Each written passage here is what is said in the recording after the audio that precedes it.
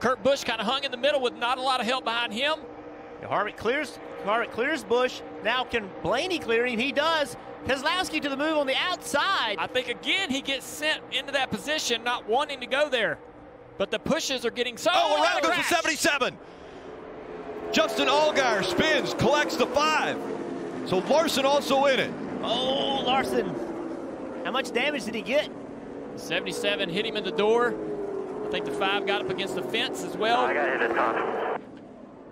Quite a bit of damage to the right side there. My steering wheel is about 5 o'clock. Steering wheel at 5 o'clock. That's upside down nearly.